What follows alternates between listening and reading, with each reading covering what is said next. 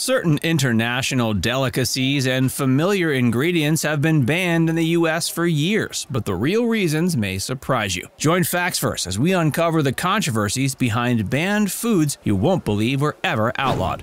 Kinder Surprise Eggs.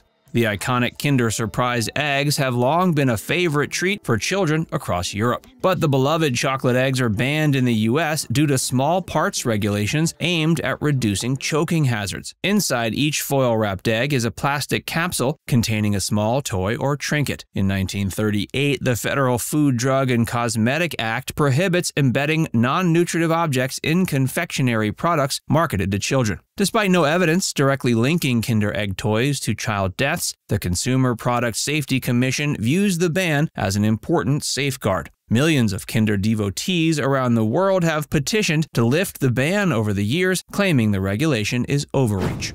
Haggis. No Burns Night celebration is complete without heaping plates of haggis, Scotland's national dish. But expats in America can't import the traditional mixture of sheep's offal, oats, and spices stewed inside a sheep's stomach. Since 1971, the USDA has banned foods containing sheep lungs out of concern over the pneumonia-like disease ovine scrapie. When sheep lungs are present during slaughter, fluids can spread disease through contact. While scrapie is not a risk to human health, the potential contamination frustrated efforts to overturn the ban. Without authentic lungs, U.S. haggis lacks the smooth, rich consistency prized by the Scots. Some say the ban is arbitrary since diseases could spread from other organs too. But for now, only homemade Americanized haggis is permitted.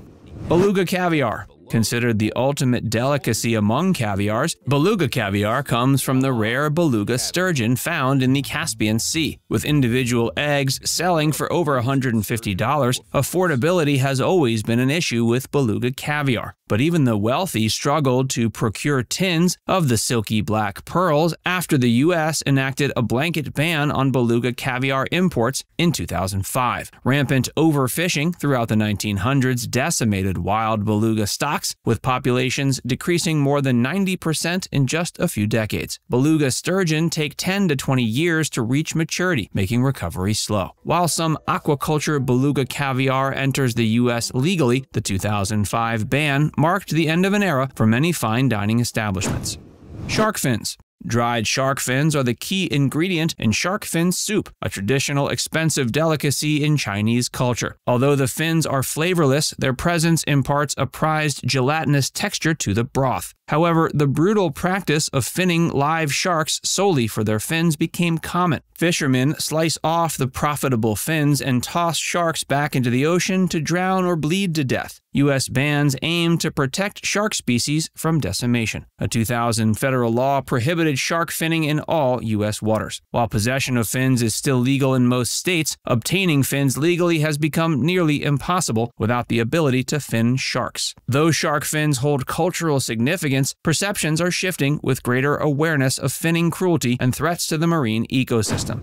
Foie Gras. Foie gras is a French specialty made from fattened duck or goose liver. The process of force-feeding corn to enlarge the animal's liver up to 10 times normal size generates intense controversy. California banned both foie gras production and sales in 2012 amid pressure from animal welfare advocates who see the practice as inhumane. Chicago, another top U.S. consumer of foie gras, passed a sales and serving restriction in 2006 before repealing it after 2 years due to uproar from chefs and foodies. Supporters defend foie gras preparation methods when performed correctly, while critics emphasize that no abuse should be tolerated simply for gourmet food.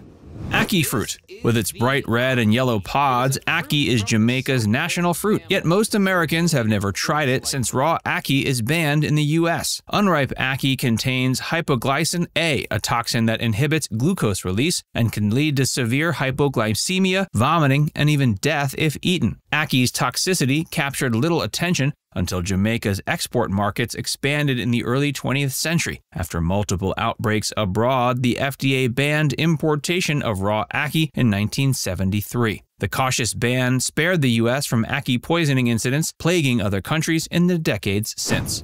Bushmeat. Bushmeat refers to wild African animals hunted for food, including primates, bats, rodents, and antelopes. Bushmeat consumption is culturally significant for many Africans, but it carries considerable disease risk. Monkeys and apes can harbor Ebola, anthrax, and other pathogens dangerous when transmitted to humans. After a 2003 monkeypox outbreak in the U.S. was linked to infected smuggled bushmeat, the CDC cracked down. With up to 5 tons of bushmeat entering America daily, the potential public health implications were disconcerting. Though smuggling persists today, the ban aims to keep travelers and immigrant communities safe. Horse meat. Horse meat taboos make the notion of eating black beauty repulsive to many Americans. Yet, meat from horses is widely consumed in numerous countries around the world. There's no federal ban on eating horse meat in the U.S. However, since 2007, Congress has effectively blocked domestic horse slaughter by stripping funding for mandatory USDA inspections of processing plants. Only facilities with USDA inspectors can legally slaughter animals for human consumption. With deficiencies in current inspection rules, some view reinstating funding as reckless, but others argue domestic slaughter could be more humane than horses' transport to foreign plants. Over 100,000 American horses are slaughtered annually in Canada and Mexico to sate demand abroad. Raw milk. Pasteurization eliminates pathogens that can be present in raw milk, making it safe for consumption. But some raw milk proponents believe important nutrition and beneficial bacteria are diminished as well. It's not illegal to drink raw milk from your own cow in the U.S., but regulations prohibit the interstate distribution and retail sale of unpasteurized dairy products. Only legal intrastate sales can occur, and these are restricted to licensed farms in some states. All milk served in schools or marketed across state lines must be pasteurized. It's a constant battle between personal liberty and public health concerns.